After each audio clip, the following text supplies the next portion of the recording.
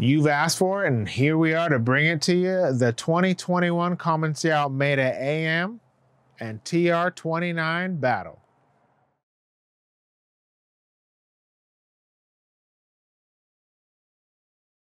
Thank you for joining me today as we talk about two capable, monstrous beasts of bikes. We got Panda Watch on this side wearing a nice tuxedo, and we got Colossus here polished up and ready for the day's work out on the trail.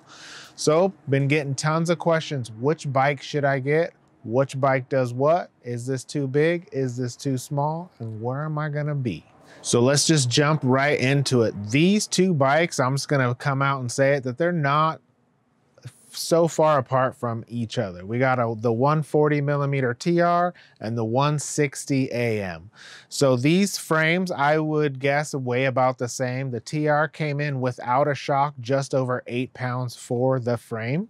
So looking at the two bikes, they're very similar. Our custom build, if you want to see what we put on this bike, go check out our channel, came in at just over 35 pounds. And I say we got a pretty decent, it's on the burlier side, but also on the lighter side for, relatively enduro build. And then the team version of the AM here came in at just over 37 pounds. So I would guess that the frames are really similar. They are not the same frame. I did put them side by side and kind of see the differences. The head tube length on the TR is a little bit shorter. Shockingly, the chainstay length on the TR is also a few millimeters longer than the AM. So that was something that's a little different. So let's talk about geometry of these two bikes. So if you look at them, they're very similar. So the TR, you're gonna get a little bit shorter wheelbase than the AM, but you're also gonna get a few millimeters longer in the chainstay on the TR than you are on the AM. Which is a little bit shocking. You would traditionally think it would be the other way around. The head tube angle on the TR is a 64.5 degree, and the AM is a whole degree slacker at 63.5. The seat tube angles are within 0.1 millimeters of each other. So we got a 78.6 and a 78.5. So now this will alter on what fork for the TR if you're running 160 or 150. We have ours at 150 and feel that that seat tube angle feels really good. Both these bikes feel really comfortable when you're sitting in the cockpit. The only difference is I would say the TR with the 150 millimeter fork feels a little bit lower on the front end, so bumping it up to 160 will bring it up and I think would be a little bit more comfortable. This is our custom build for our TR, so if you want to see what we put on this bike, go to our channel and check it out and see what awesome specs we have for this bike. The frame only for the TR without a shock came in at just over 8 pounds, and I'm guessing that the AM frame is just probably around the same weight because the metal looks like there's about the same amount. Our custom build here came in at 35.3-ish pounds, and the team version of the AM came in at just over 37 pounds. So neither of these bikes are light. So just going into that knowing Commencal doesn't do, I don't think that's their focus. They're out here making big burly bikes that are gonna last and you're not gonna have to worry about breaking them. So, just to sum up the geometry, now the TR, you're gonna think it's a trail bike because it's TR and it's under the trail category on Commencal. It has proper enduro category geometry. Now we look at the AM version and now we're looking at some more extreme geometry with that 1285 or 1295 wheelbase. You got that 63.5 degree head tube angle. This bike is just a big, huge monster and probably leans more into the old freeride style bikes than it does enduro. So they kind of blur lines of each of their intended categories. Let's jump into the climbing of these two bikes. So I put both of these bikes through their paces and I even took them on cross-country trails. So if you check out our channel, you see a video where I did cross-country style riding on the big boy, the AM. And then I recently did a 27-mile XC ride on the TR. So thinking about that, which one is the easier climber? Well, of course, being a little bit lighter and a little bit shorter, the TR is going to be a little bit easier climbing than the AM. But I will say for the AM, being such a big bike, there was hardly any suspension movement, which is great because you are pushing that 37-pound bike up a hill. Traction with these two bikes getting up a hill, you're gonna have zero problems with it because those long wheelbases just claw right up. I hit a few crazy climbs that a lot of the guys were walking, and I said, hey, let me see what we can do on the AM. And I cleared it without much problem, aside from being 37 pounds. Downhill, that's where it's at. That's where these two bikes are gonna shine, and they're gonna shine super, super bright. So talking about the AM version, this bike, I mean, it's the driver. You really can just jump on this thing and just go straight, go fast. At times it gets a little scary because I was not used to going so fast in some of the Black Diamond trails that were just nasty. But this thing just ate it up, no problem, gets you down really, really easily. Even at the downhill bike park, comparing this to a downhill bike, I mean, I feel like the last downhill bike I had was a 2014 Canfield Jedi, which I absolutely loved. I'm gonna come out and say that I feel like this bike was more capable than that bike. I felt more comfortable at the downhill park riding those double blacks because that was what I like to ride. The just nasty, chunky, loose, disgusting trails. This bike, I cleared some things on those trails that I haven't cleared ever or very easily. And I hadn't ridden a bike park in like 2 years. So that was even crazier that this all mountain AM enduro bike was able to just crush some of these features, and it was so much fun. Like, I got to the bottom of the hill and I was just like, wow, like this bike was just made to shred. So my home trails, I would say I was way over biked with this, with the AM. You know, I have one single Black Diamond trail that I ride that's just crunchy, nasty. That's where this bike was like, okay, this is it. But on some of the other trails, you know, this bike is long. It's gonna feel a little bit cumbersome with that long wheelbase. You're not able to throw it around a bit, you know, and it wants to stick to the ground and just go, go, go. On some of the flat, smoother jump trails, you know, you're working a little bit more to kind of pop it off things. So just know that if you're not running that hard, nasty stuff, then maybe you want to look at the TR. So now speaking of the TR, this bike is way better match for my local trails. On that Black Diamond trail, while it was a tiny bit more work, I did find that the TR was more maneuverable. So in our first ride review, if you check that out, you would see that I'm like, oh, this bike is super poppy, it's poppy.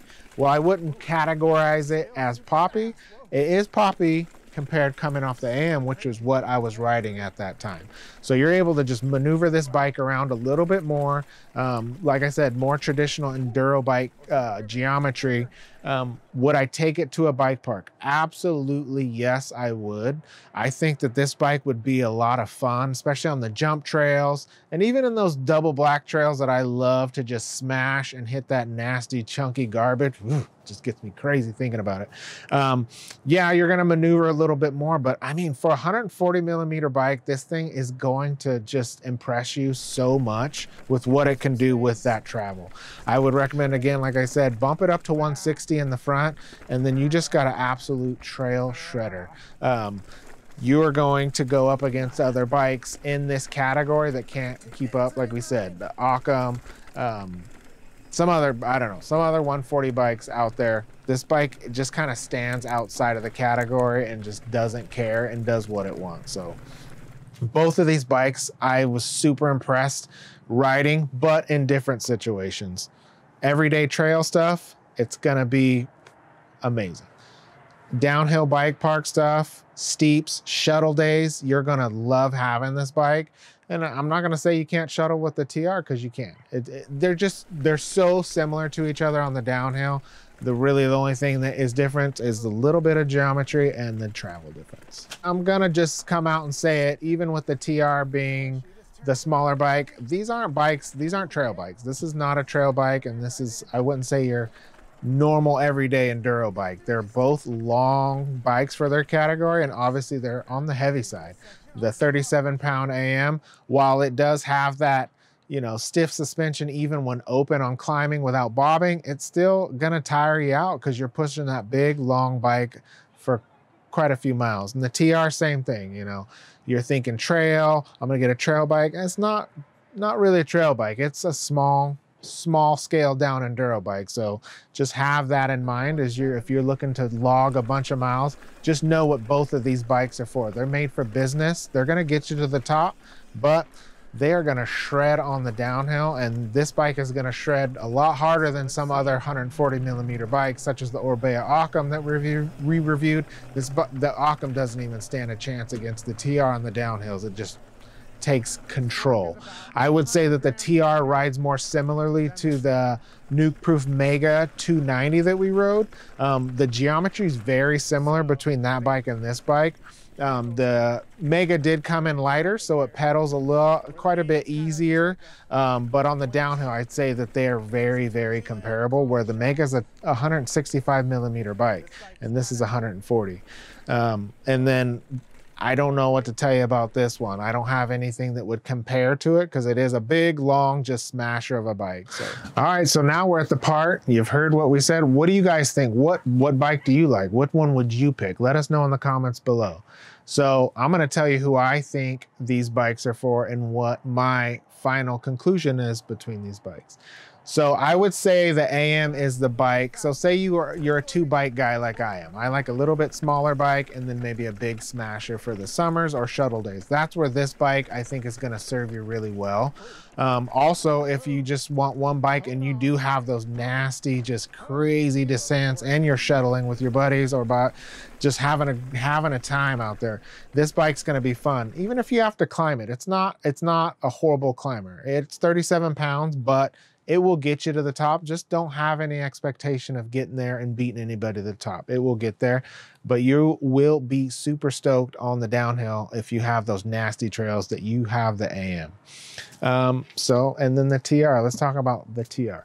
This, I think, is more feasible as a one bike. It's still, I think, a big bike, even though its suspension is not going to tell you that. It can do a lot of big things. It's like the little brother that's keeping up with the big brother.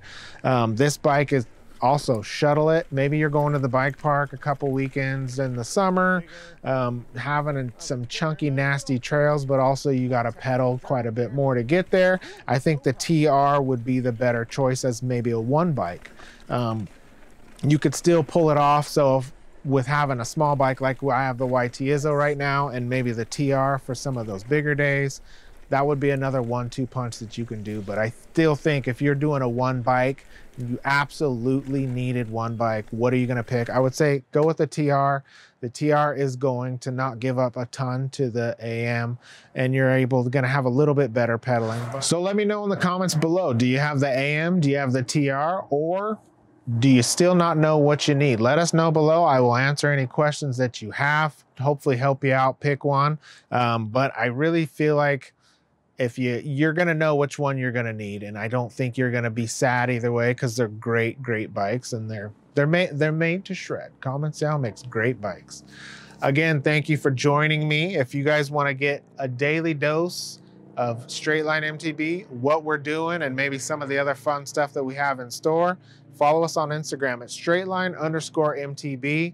And also on TikTok, we're making some silly TikTok videos, and then straightlinemtb.com. Again, you guys have any questions, let us know below. Don't forget to subscribe to our channel. We'd really appreciate your support, and like this video and tell some friends all about us so we can get some more stuff out to you.